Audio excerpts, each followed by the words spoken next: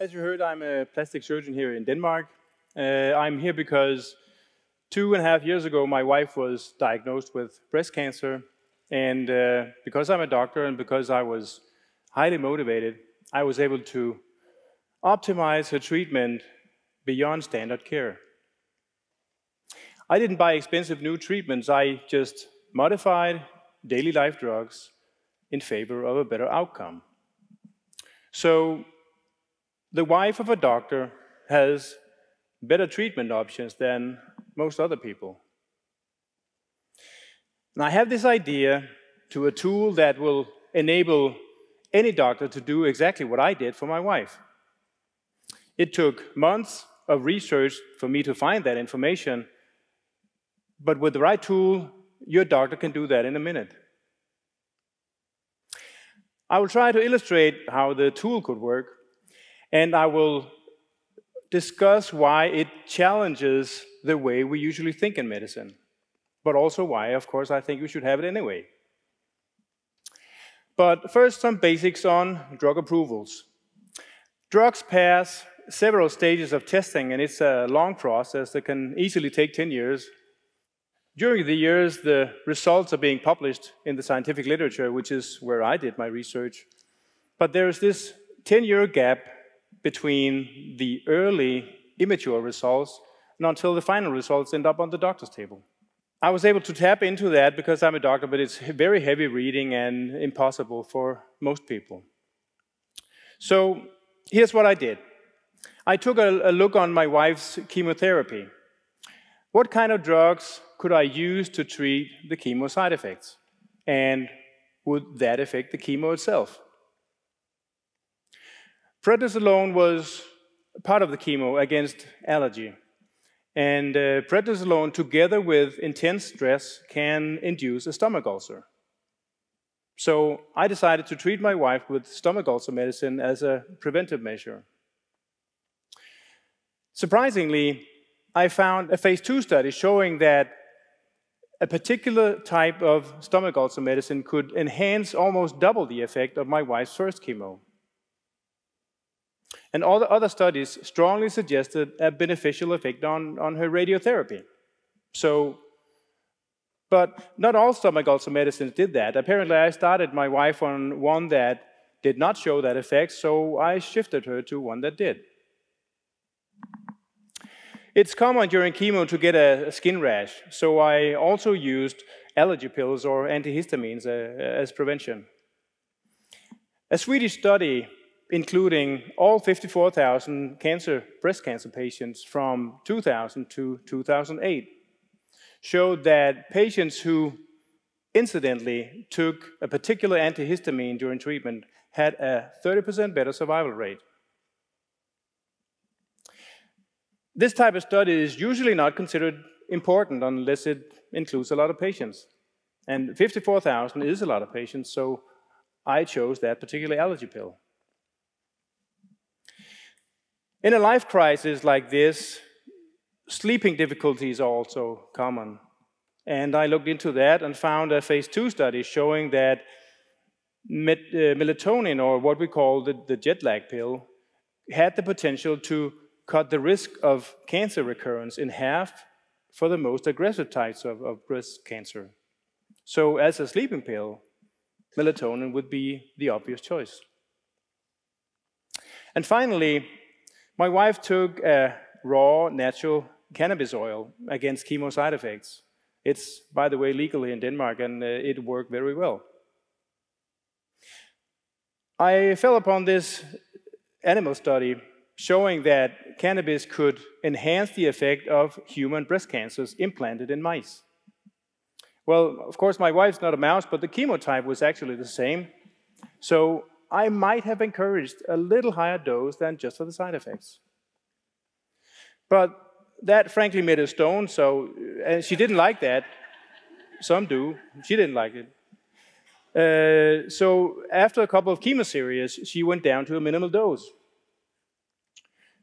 But then the tumor started to grow despite chemotherapy. Apparently, cancers can develop resistance towards chemo, much like bacteria do to penicillin. So we got scared, of course, and she increased the dose of cannabis again.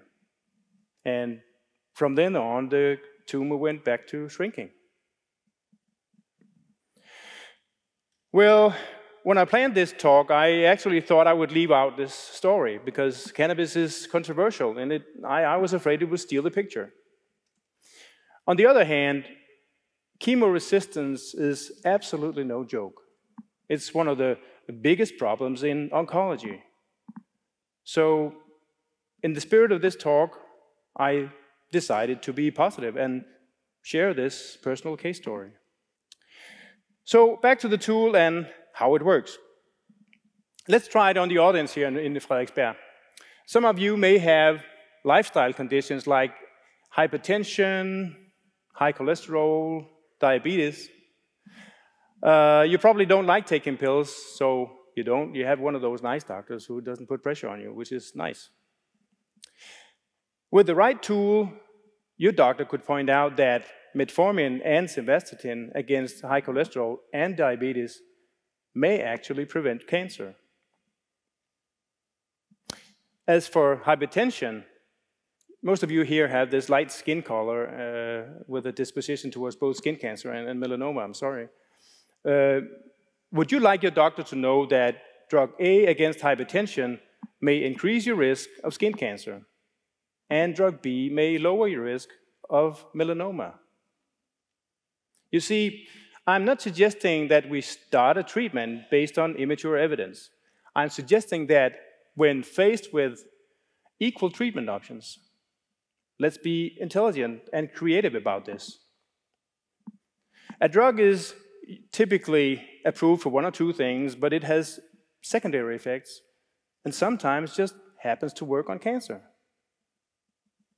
We can use those secondary effects to our benefit. So that's the basic concept here. But it's a very difficult concept to promote to a scientist, and that's really why I'm talking to you.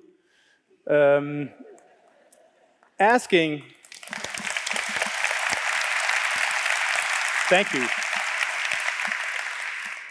Asking a scientist to use immature evidence, I imagine will make him feel quite naked.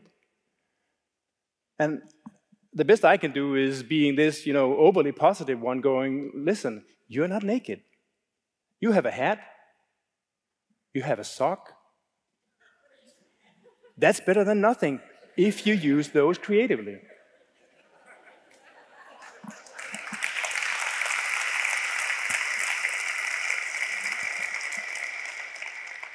And besides, we all have to get used to the concept of using immature evidence.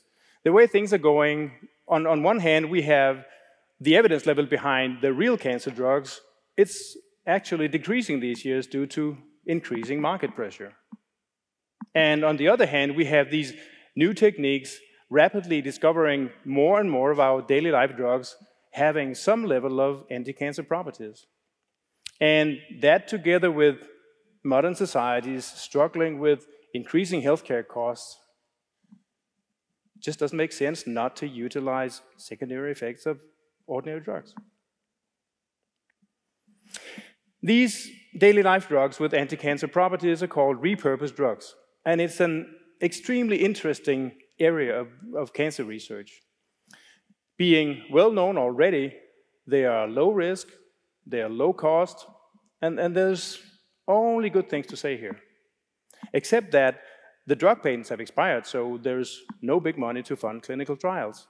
And that explains why the evidence level is often immature or pre-phase 3, as we say.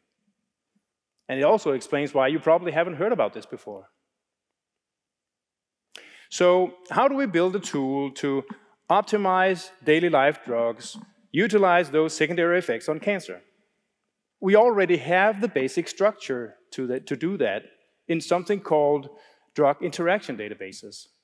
Now, what is a drug interaction? A drug interaction is when one drug affects another. Often they don't, but if they do, it can be critical. So drug agencies make these databases where doctors can cross-check a patient's medication and see if the whole package goes together. The functionality is great. In Denmark, we have when a doctor prescribes a drug, we have these pop-up windows coming up warning us about possible interactions. Sometimes the warning leads us to reduce the dosage, or sometimes we choose another drug, but usually it's just a reminder and not important in that particular case. But what is completely unique about drug interaction databases is the level of evidence behind them. Usually in medicine, we strive for the highest level of evidence, but these databases are remarkably inclusive. They're so obsessed with reducing risk that sometimes a warning is based on just a single patient case story. I mean, case stories, like our cannabis story. It's among the lowest levels of evidence we have. Imagine that level of consideration. The preservation and utilization of all that knowledge that we actually have. One patient, and we have pop-up windows all over the place. So when it comes to do no harm, this system can do it, can really do it. I just wish we could do the same when it comes to doing good. I would like to see pop-up windows whenever there's a chance to do something good for a patient. A positive or beneficial drug interaction database. Take, for example, all daily life drugs. Find their beneficial effects on chemotherapy, radiotherapy, immunotherapy, or cancer surgery, cancer itself. With a tool like that, your doctor could optimize your daily life drugs in a minute in favor of a better cancer outcome or in favor of whatever good outcome of any disease we might expand this concept to. And that is my idea. A positive drug effects tool.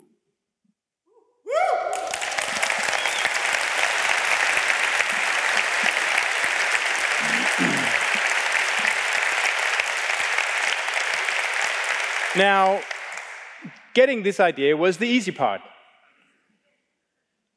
As with most innovations, the tricky part is who's going to make this tool and how. And I'm divided myself here. On one hand, I would love this tool in the system. On the other hand, well, the system is extremely conservative, so it will take years and years. The problem with a commercial developer would be that in the end, patients need doctors to modify those drugs. They need the doctor to believe in this idea. They need a system with a positive mindset.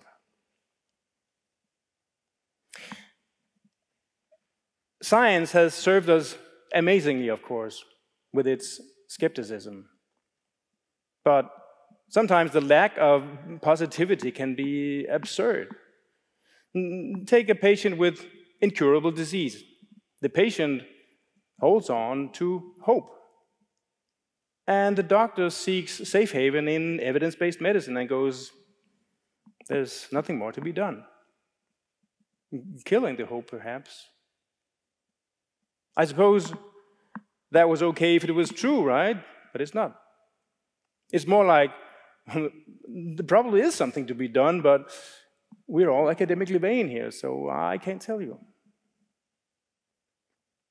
I think the least our system can do, even when giving up, is pointing in a direction of hope. I don't care who does it.